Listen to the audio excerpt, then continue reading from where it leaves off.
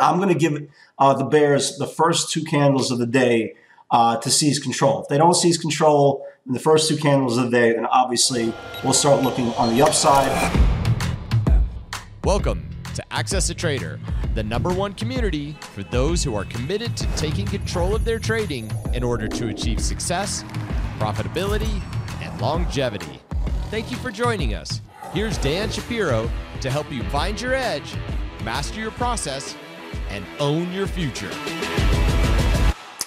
Hey guys, good evening everybody. Welcome to a Wednesday edition of the AccessATrader.com nightly wrap-up show. Happy hump day everybody. Hope everybody is doing well. So let's talk about the tape. Last night, if you remember the video, we talked about, first of all, a very, very aggressive session yesterday to the downside. A lot of names got hit. NVIDIA was definitely the biggest mover. Tesla got hit yesterday. Netflix got hit. Zoom got hit. There was a lot of macro breakdowns. And what we talked about yesterday, there was a big rally into the day, right, into the end of the day, that really screwed up a lot of sell setups. What would have been for today? Like, in other words, if we would have closed at the lows or anywhere near the lows yesterday, we would have had a really big premium session today to the downside. And my comments were, if we could get a gap up and these things get stuffed into supply, and if they roll over, things are starting to get hit. But I did believe there was other value in other places going into today's trading day. So, for example, we talked about energy names yesterday, like a PTEN, right? We talked about PTEN yesterday. We talked about Johnson & Johnson. What a letdown. I mean, what a letdown today. This is the only one that didn't work for me. Not even a big loss. It wasn't even the point of a big loss. I bought it off that 68 area. Stock closed 67, 77 the day before. So I only wound up losing like 20 cents in the trade. But the point is, when you have a setup like this, and you have a multi-month top, literally multi-month top, and you have a very, very aggressive move through that area, I mean, this thing went up, what, 25 cents when we were in this thing? So I was like, look, look, this is where you turn around and you say, I know what I'm good at. I know what I'm not good at. I know what I shouldn't be in, right? This is why I trade beta. If this was a setup on Tesla, there was a multi-month consolidation and break above this channel, this candle would have been above my monitor. Okay, it would have been up here. It would have been in my roof. But again, not everything is beta, and that's the whole point. My comments today, especially in the morning, was I didn't want to be long anything. There was really nothing that I wanted to be long. I felt like it was a sucker's rally into supply. And then slowly but surely, the only thing that I really wanted to see today was kind of reversal, because if things started reversing back down, I knew we were going to catch some value. And what we didn't accomplish, or more or less, into yesterday's close, we got that close today. We'll get to into tomorrow for a second, and tomorrow's session in a second. But what I liked about today's session was, again, we didn't deviate from the plan, right? I actually started out today's morning strategy, and I said, look, if I have to, there's no beta, unless we come in, and which we did after there was a couple of really good pivots. But I said, if there's no really downside continuation from a lot of these beta names today, I would have no problem sitting it out for one day and getting more clarity. And luckily, we did get some clarity. We got some clarity very, very quickly. Stocks got hit into supply instantly, right? Instantly, right out the gate, and slowly but surely they started coming in, and yada yada yada. There was some pivots to the downside. We'll get to that in a second. But more important, we're getting the setup that I wanted to see last night before we had that short covering rally. We're getting it tonight. So if you look at where we were, right, where we are today versus yesterday, we had this really exaggerated candle to the downside. We didn't take out the highs, didn't take out the lows, half the volume bars. So that is an inside days from yesterday's sell-off. But more important, on the individual names, what they couldn't do, right? Amazon got hit yesterday, couldn't rally, went down lower. And look how it's just hanging on. It's hanging on for dear life. Just needs one more day. Hanging on for dear life here. Roku, couldn't rally. And not only couldn't rally, it took out the previous day's low. And now we're setting up macro ahead of earnings, right? Not really a good sign. You got Netflix that broke down yesterday and now went lower today, took out yesterday's low. It's setting up macro for tomorrow. You see where I'm going with this? Look at Tesla, right? Not only did it didn't rally today, right? It didn't rally today after yesterday's breakdown. Again, the only reason Tesla held up yesterday was that Bollinger Band that held it up. So not only could it not reclaim yesterday's level, but it got rejected off the 5-day moving average and putting its lowest close in this whole formation, the first close below the supply zone here. And now it looks like it's going to retest this level. And there's a lot of charts like that, right? There really are a lot of names like that. Zoom looks like it wants to go before earnings as well. So if you go through your research today and you are a technology-driven trader, right, you'll realize it's not going to take you long to get your research for tomorrow. And I'm going to give the bears every opportunity, like literally every opportunity to succeed for tomorrow's session. And the one thing that I do know about the market is, number one, yes, I'm sell biased for tomorrow, right? I am definitely sell biased on technology for tomorrow, but I'm not naive to think that, hey, you know what, guess what? The stock market can't go higher. Of course it could go higher. That's the whole point. But you have a plan, right? You have a plan, and you're waiting for that plan to play out. Now, if the market in the first two candles does not want to crack today's lows and it doesn't want to reclaim today's levels, then yes, maybe we'll start looking back to the upside for some sneaky channels. But your goal is to do the research, put in the work that you are prepared for tomorrow. So just in case we do rally, we'll have a plan B, right? But I'm definitely sell biased for tomorrow. I want to give the bears every opportunity to succeed. I want to see if the bulls can wake up tomorrow and start reclaiming some levels. Okay, that's fine. I'm okay to be wrong, right? Again, if you're in this business and all you want to do is be right and get the likes and get the shares and get the thumbs up and the smile, you're in the wrong business, right? That's that social media crap that, let's just leave it there, right? I said too much already. Okay, you got to have a plan, you got to have an opinion, and you have to wait for that plan to play out. If it doesn't play out, guess what? There's plan B. You're allowed to shift gears and wait for the tide to turn. I'm going to give, for all you guys who are joining us on the feed for the first time, there's only 6 60-minute candles for my day. I'm going to give the bears the first 2 candles of the day to seize control. If they don't seize control in the first 2 candles of the day, then obviously we'll start looking on the upside. But again, it's pretty, I'm pretty sell biased for tomorrow. I would love to see the market kind of move up a little bit, right, at the open, kind of the same thing today. And if once again they do get rejected into 60-minute supply, we're definitely going to start looking at some downside channels. So, pretty basic for tomorrow. Again, sometimes you don't need to, you don't need to overthink. You don't need to dissect too much information. It's just right in front of you.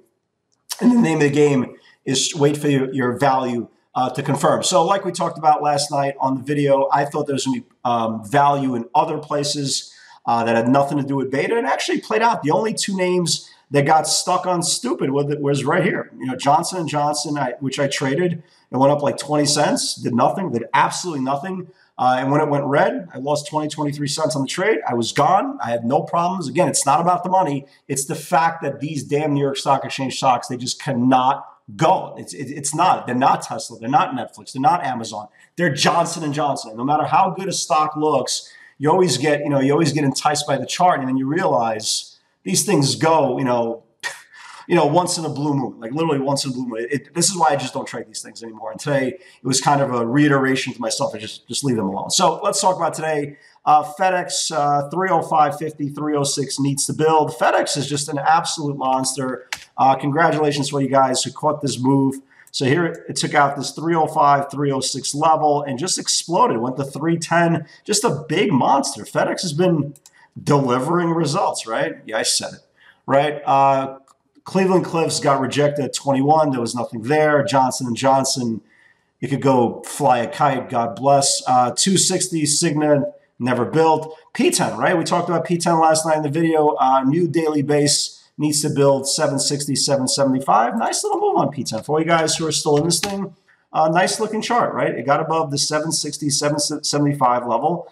Traded first close over $8. Nice little move here. Looks higher for tomorrow. Hexo. I still like this little Hexo for tomorrow. There was a lot of some headlines came out about some clearing firms. I don't remember. It's such a long day. But anyway, on the pot stocks, Hexo 697 needs to build. I still like it for tomorrow. Nice little move. Nothing crazy. It closed at the high of the day. It took out that 697, closed at the high of the day at 707. This thing does look higher tomorrow if God forbid, the pot stocks have a day 2. Crocs 105 needs to build. Here was Crocs, right? If you guys notice, no, very little technology stuff. So it took out the 105, traded all the way up to the 108 area. So that, and again, here's my words. If you're trading beta today, just understand they're in no man's land, right? That's what we talked about last night in the video. After yesterday's rally off the lows, it's a flip of a coin. Anything you do has to be for quick cash flow trades. And I warned this. It's very, very important to understand this, guys. For anybody who trades options, especially for the newer trader, you guys need expansion channels. You guys need a clear path to the goal line. There's no way your premium succeeds if your stock is going and it goes up $1 and it dies. Your premium is going to die right away with it. So I basically said if you're trading to the upside, especially if you're an options trader, your premium will die because of the lack of channels, blah, blah, blah. And here's kind of my point of a couple of pivots to the upside that were just very quick, right? You had Roku 325.36. Again, only went up a couple of bucks and then it died. NVIDIA upgraded for experienced traders only. 588 needs to build for cash flow. Right? Ran up like 4 or 5 points. Was it a big move? No. And then it died, right? They got pulled $10. And once I started seeing Roku die, once I started seeing NVIDIA die as well, it was just a matter of time that we were going to start getting some downside pivots. And here they were, right? Here they were. And Amazon had one spike also, went up like 10 bucks. Went up 10 bucks off this pivot as well. So I said it, look, NVIDIA, take on the way up, right? Again, we're not expecting anything big. Take on the way up on NVIDIA. Crocs take on the way up on Crocs, right? Target, again, not a big move. Went up, 50 cents? I still like Target. Target is actually higher after the close. Costco had some pretty decent numbers. So Target's above the 213 level. Looks higher, but again, these New York Stock Exchange stocks, they're not tradable. You got to be an investor of it. You have to be multi-day, multi-week investor of it.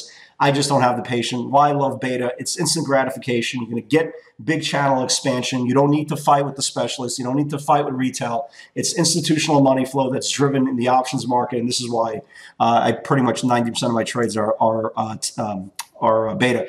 I traded Tesla today, 672 for builds below can flush. Ran down like 4 or 5 points. I still like it for tomorrow. There is a macro channel coming, but again, here's the 672 on Tesla, right? Here's the 672 on Tesla right over here, right? This whole 672 channel, again, came in, 5, 6 points. Not a bad scalp at all. I still like it for lower levels. Here comes P10, new highs. And this is where things got really aggressive.